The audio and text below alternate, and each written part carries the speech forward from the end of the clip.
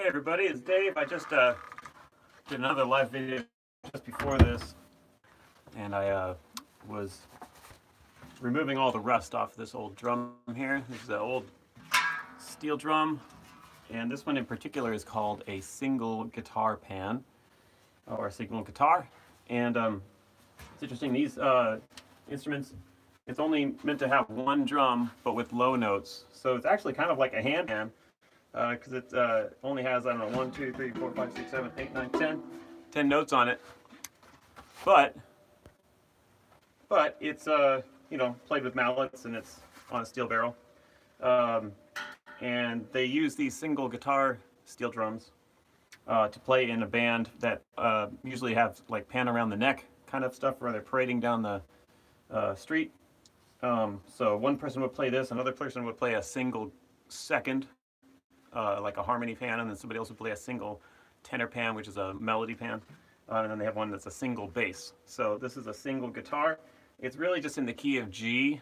I think it has D, E, F sharp, G, A, B, C natural, C sharp, D, E. So there's only just a few notes on it to kind of give you some variation, so you might be able to play in the key of G, key of D, key of C, that kind of thing. So anyway, I just removed all the rust off of it with the wire brush, and that always makes them go out of tune. So I'm going to tune it up here real quick, just to kind of get it back into tune. So I'm going to start with the Ds. I just noticed my battery's low on my phone, so this might cut out after a minute, so good luck.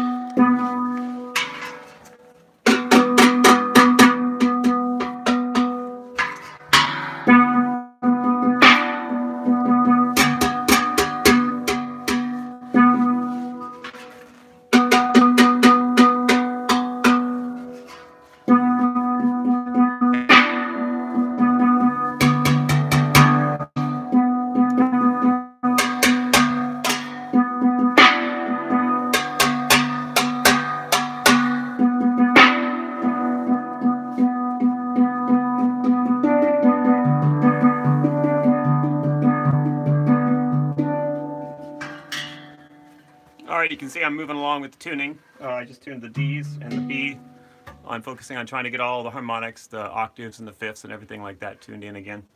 So I noticed that the battery is pretty low, but the next step after this would be painting the drum. So I'm going to tune it all up and get it retuned and then paint it.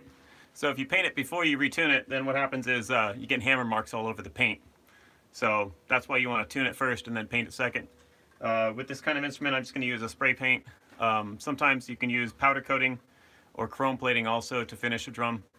Chrome plating though, I would have taken it to the chrome plater right then, right after the rust, or actually even before the rust, because the chrome plater is going to do the exact same thing I just did with the rust removal thing. They're going to take all the rust off, polish it, put it into baths of acid, polish it again, and then put it into the chrome plating process. So chrome plating is super destructive. So you don't really need to fine tune it. Well, you want to fine tune it as close as you can, because after the chrome is applied, you don't want to go in there and aggressively work on the drum. You just want to kind of fine tune it up again after it's been chrome plated. But it would look something like this if you took it to the chrome plater. Anyway, so I'm going to paint it, and after that I'll give you a little shout out. Maybe I do another live video after it's painted and show you what it looks like. So I'm going to keep working. Let's see what happens with this battery.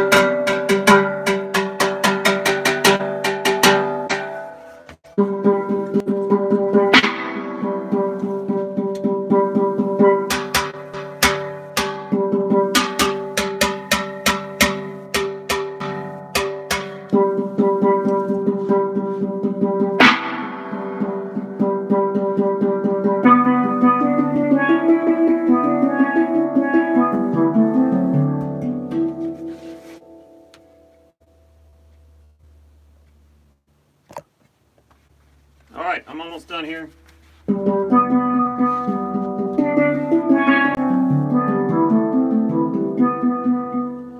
I'm going to finish this up by painting it. I'm going to paint silver on top, make it hopefully black on the sides.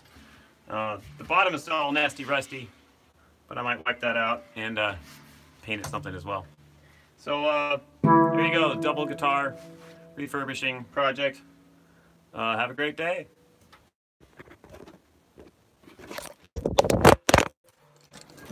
Ah!